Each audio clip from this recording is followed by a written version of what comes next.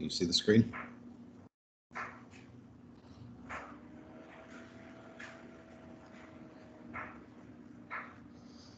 Thanks. All right. So let's pick up where we left off. I'm going to do a lot of linear stuff today, so this stuff's pretty easy. So let's go ahead and get started.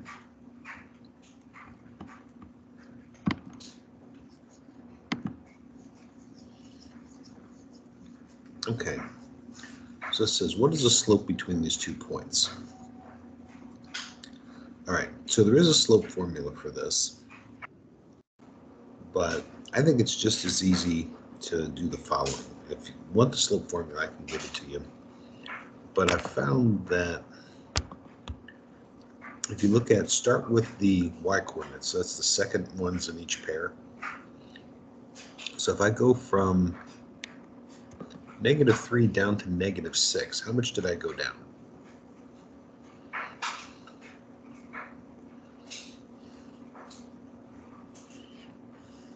Yeah. So since we're going down 3, that's going to be -3, right? And then we look at these guys. If I go from 4 all the way down to -2, how much did I go down that time?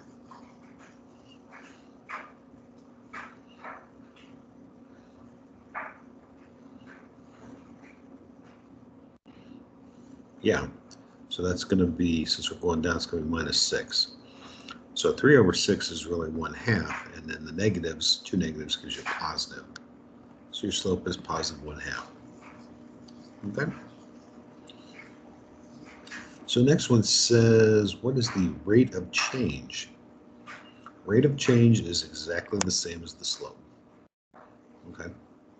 So for this guy, we go from 6 up to 10. So that's 6.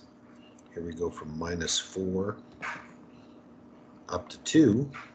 So it's going to be 3. And 6 divided by 3 is a slope of 2. So slope and rate of change are the same thing. Okay. It's kind of a good one to know.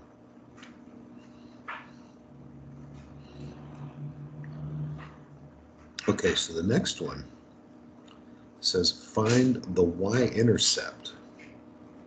The y-intercept is when x equals 0. Okay? So if x equals 0, that means this term just pretty much goes away, right? Because 3 times 0 is 0. So all we're left with is -4y equals 24. We divide both sides by -4. So then y, or the y-intercept, is going to be at -6. Okay?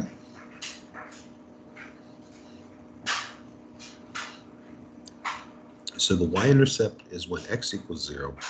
The x-intercept is when y equals 0. Okay? So that's a good one to know. Most of these things here, if you have just one basic piece of information, you're usually good to go. So on this page, like I said, the big takeaway is that slope and rate of change are the same thing. And again, if you want the y-intercept, make x 0. If you want the x-intercept, make y 0. That's it. Just pretty much cross them off. All right, so let's move on. It says, write the following equation in slope-intercept form. All right, so slope-intercept form means solve for y. Okay, so if we solve this guy for y, we've got 4x minus y equals 1. Okay, so first thing we want to do, we want to move the 4x to the other side, because if we're solving for y, we want everything that isn't y to go to the other side, right? So these guys will cancel, so I have minus y equals minus 4x, and then plus 1. So that's minus y. We'd like plus y. So all you have to do is switch the signs. So negative y becomes positive y, negative 4x becomes positive 4x, and plus 1 becomes minus 1. And that's your answer. Okay?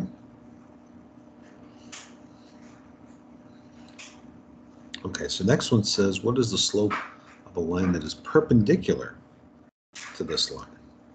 Okay, so slope is always the number in front of the x. So that's the 1/3, right? So that's always your slope. Slope is always the number in front of x. All right. So then our original equation has a slope of 1/3. To figure out a perpendicular, flip the position of these two. So instead of being 1/3 or 1/3, it's going to be 3/1, and then switch the sign. So this would just be -3. So the slope of the perpendicular line is -3. Okay? Questions on that?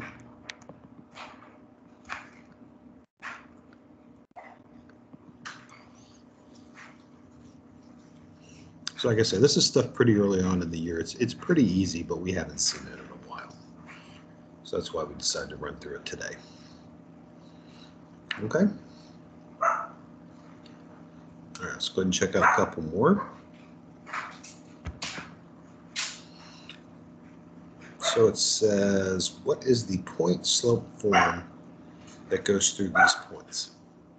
Okay. So first thing we need to do, we have points, but we need a slope. So we're going to do the same thing we were doing from before. We're going to say, okay, we're going to start at 3 and go to 27. So if we go from 3 all the way up to 27, that's 24, right? And then here we're going to go from -2 up to 4. So we have to go up 2 just to get to 0, and then 4 more. So 2 and 4 is 6, so it's going to be over 6. Okay, so 24 divided by 6 means we have a slope of 4. So point slope form means that we need a point and we need a slope. Well, we've got our slope. So this is our slope. You can use either point. I'd probably use this guy.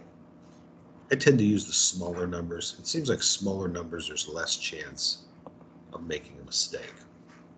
So point slope form looks like this. You take y, and then you subtract off the y coordinate. So in this case, that would be 3.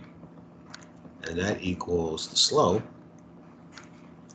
And then you take times x, and then you subtract off the x coordinate. So minus a -2 is +2. So you just switch the sign of those guys. And you just leave it like that. So when they say point slope form, it looks like that. Okay. So the next one says, write an equation in slope-intercept form that goes through the same points. So remember, slope-intercept form means solve for y.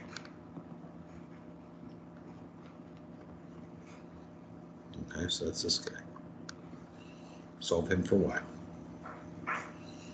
Okay, so we'll rewrite it down here. So there it is in point slope form. We got y -3 equals 4, and then x +2.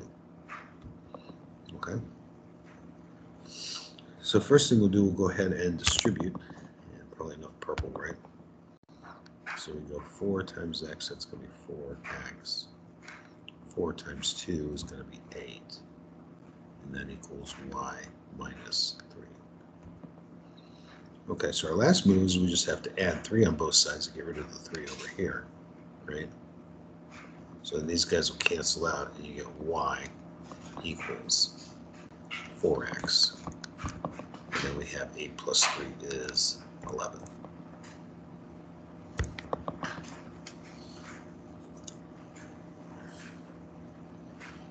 Questions?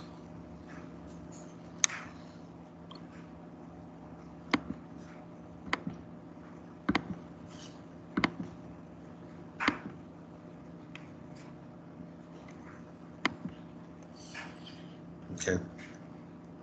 So like I said, this stuff's pretty easy. I've been going through it kind of fast. So if I'm going too fast, just let me know.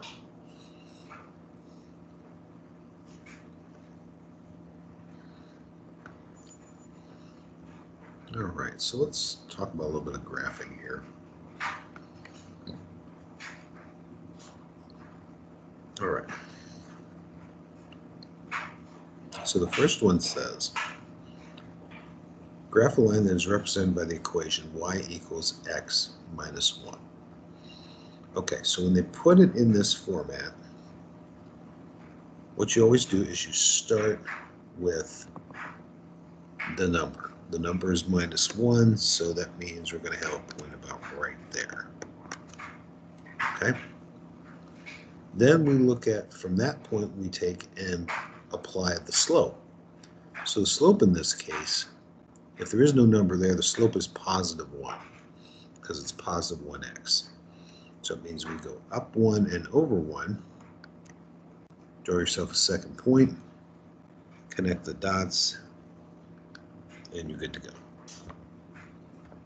All right, so that's that guy. So we'll color coordinate these since we have 3 of them here. All right, so let's get another color. Okay, so this one is y equals minus x plus 5. So a minus in front of the x means we have a negative slope, or a slope of negative 1. So this one, as you go left to right, will go downhill, where our line in green here is going uphill because the slope was positive. Okay, so again, start with the number. So we'll go up here to 5, so it'll be right there. Okay, and then since we have a negative x, that's negative 1x, so that means we're going to go down 1, right 1. Here's our next guy, and then we connect our dots here. I know I missed, but you get the idea. All right, so the last one's in a little different format. Okay, so let's talk about how we do this guy. All right, so we can do this one figuring out the intercepts, which is pretty similar to that problem we did before. So the x-intercept is when y equals 0. So if we cross off y, we just get 9x equals negative 18. Divide by 9.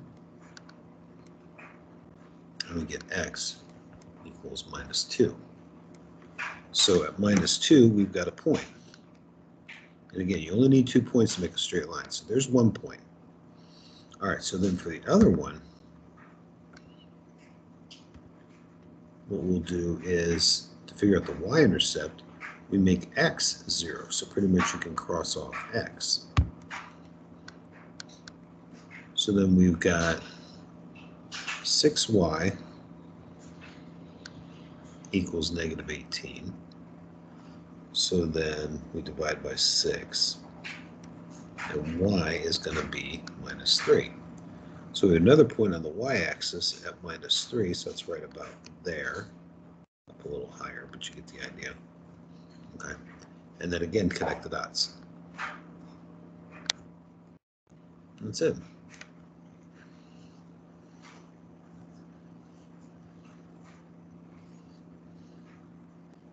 Questions on those?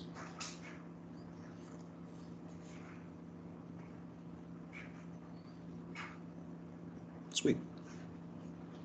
Let's check out a few more. All right, so this says solve the system of equations. Okay, so there's 2 ways to do these. There's substitution and elimination.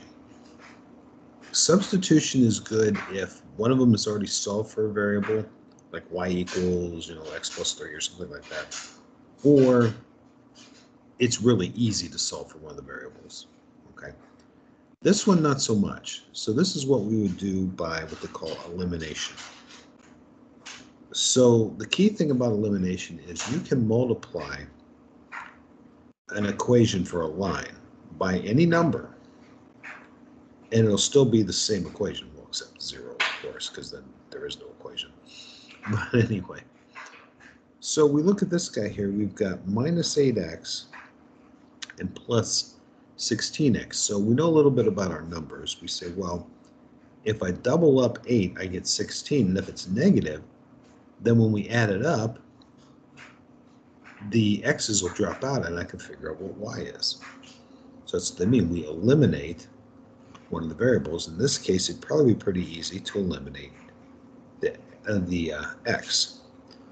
So again, like I said, well, it has to be twice as big, so we're going to double up here.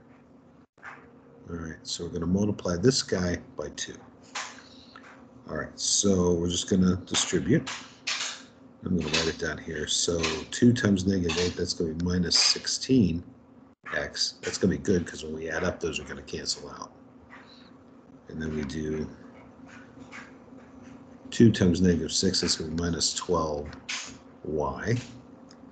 And then we do 2 times 6, that's going to be positive 12. All right, so we add up term by term. So here we've got 16x. So positive 16x minus 16x. That gives me a 0. That's good. When I have minus 10 minus 12 more, it's going to be minus 22y. And typically we won't write the 0. I'm just making a point. Then we have 10 plus 12. That's 22. Okay, well that works out good because I divide here by negative 22. These guys cancel out and I get y equals 22 over 22 is 1, but the second 22 is negative, so it's going to be minus 1. So that's y. Okay. So then we go back. You can plug into either one of these equations. Doesn't matter. I'm probably going to use the second one just because I've got a positive 16x, so I don't have to divide by negative numbers. That's usually where we start making mistakes. So instead of being 16x minus 10y equals 10, this will be 16x and then minus a minus, well, excuse me, minus 10, right? My bad. Now times a minus 1 equals 10. Okay? So this would be 16x minus 10 minus 1 is plus 10 equals 10. Okay, so this is asking me to take a number, multiply it by 16, add it by 10, and still be 10. That sounds suspiciously like a 0. But just to make sure, we can do this. We say, okay, so plus 10 equals 10, right? So subtract 10 here, subtract 10 here. These guys cancel out, but technically these guys cancel out too. But we're going to do 10 minus 10 equals 0. So 16x equals 0. And then we divide by 16. Well, 0 divided by 16 is still 0. So x is 0 in this case. Now, if this is like a multiple choice question, they would probably write these as an ordered pair. So their answer would probably look like this. It would be x equals 0, y equals minus 1. And that would be our guy. Okay. Questions on that one?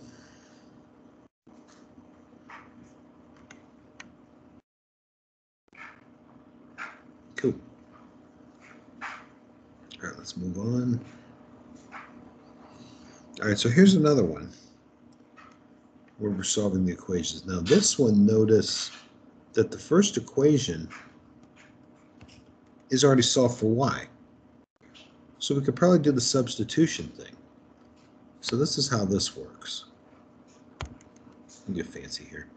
All right, so we would do 2x and then minus y, but y in this case, instead of calling it y, we're going to call it minus x minus 1. Now we got to watch our signs on this guy, and that's going to equal 4.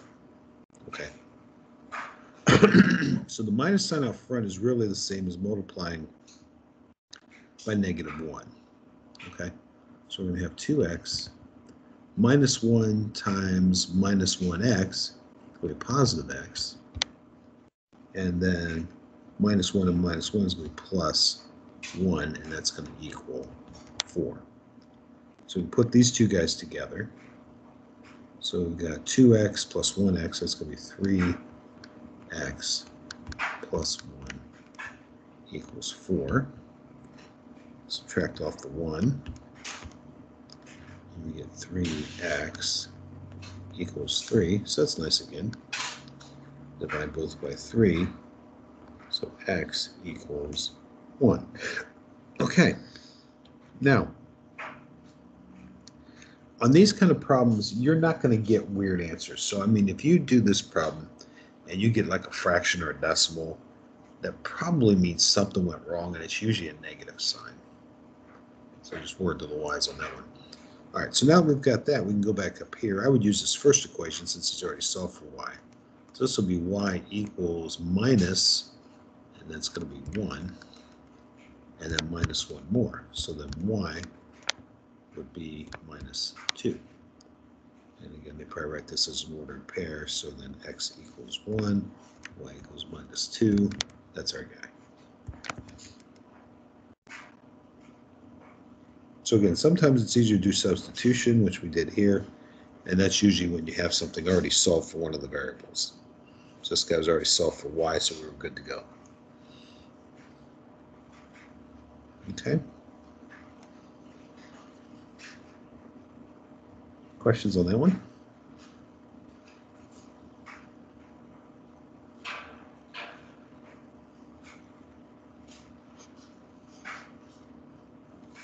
Nope. Okay. Let's do a couple more and we'll call it. All right, so this is graphing an inequality. Now, this works the exact same way, except when we get done, we have to make a couple decisions. So first thing we're going to do is we're going to plot our 2 points like we always do. All right, so we're going to start with the minus 8, like we always do. Okay, so then we're going to go ahead and find a point here at negative 8. So he's right there. Okay, then we're going to go ahead and work with the slope. The slope is positive 3. All right, so that means from the point we've already drawn, we're going to go up 3. So we go up to negative 5 and over 1, draw yourself another point. Okay, so there's our 2 points. So next thing we look at is this guy.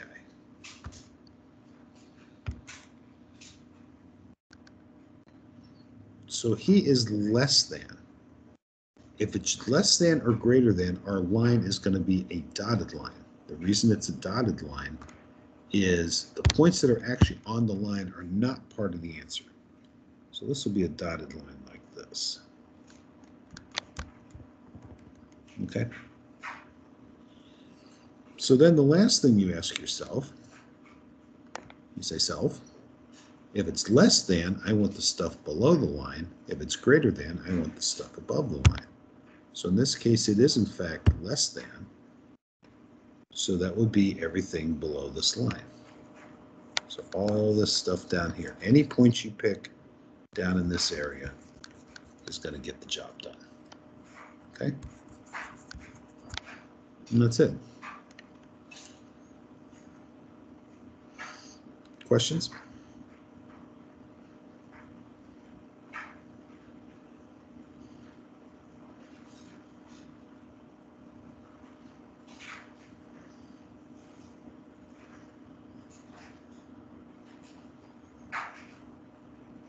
Alrighty.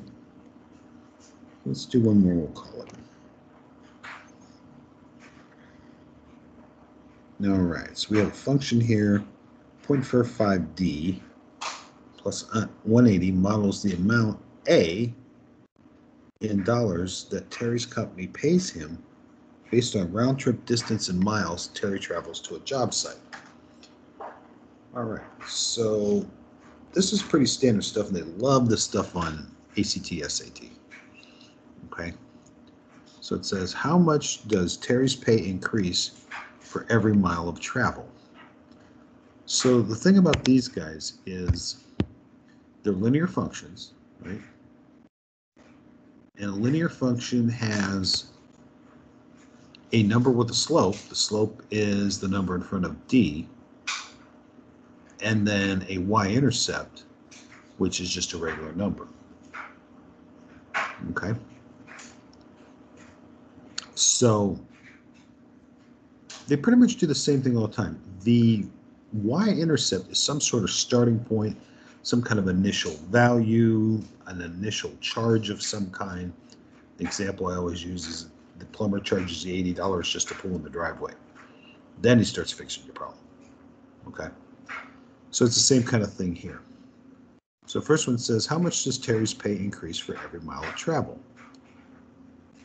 So for some reason they're using D, I guess D for distance. So I don't know why they're not using M for miles. So every mile he travels, he gets paid $0.45. So he gets paid 45 cents a mile. Okay. So that's what they're talking about. How much does his pay increase for every mile? Well, it's going to be $0.45.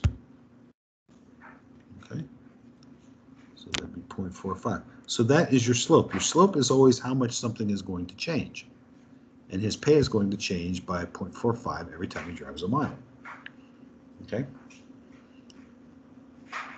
So next one says, what does the y-intercept represent? So remember, I said y-intercept is a starting point, right?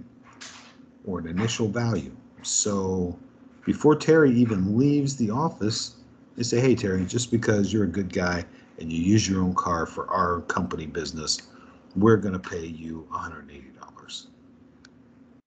Okay. So the $180, like I said, that's an initial value. Or in this case, I'd say it's more of an initial fee. So they're giving Terry $180 before he even pulls out. That's pretty good. I could live with that. I don't know if that's a monthly thing or what that is, but so maybe you want to be Terry? I'm thinking probably what it is they probably pay Terry like $180 because he's using his own car, so that would go towards his car payment. That would actually make my car payment, so that's pretty good. All right. And that says, well, how much would Terry get paid after 25 miles? So then that means we're just going to take the equation and we're going to say, well, D is 25. The distance he goes is 25. So it's going to be 0.45 and then times 25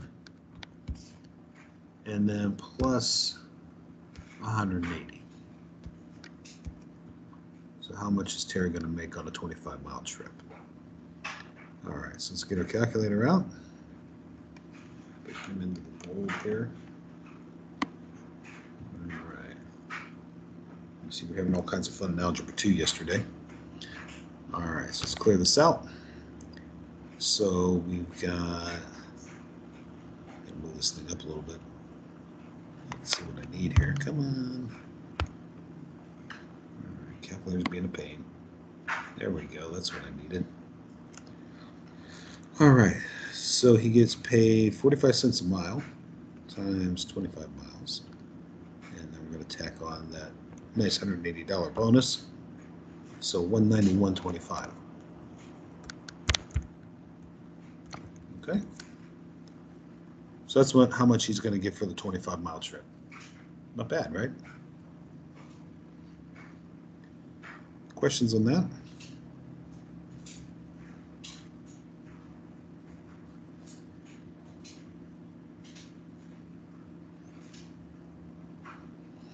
Okay.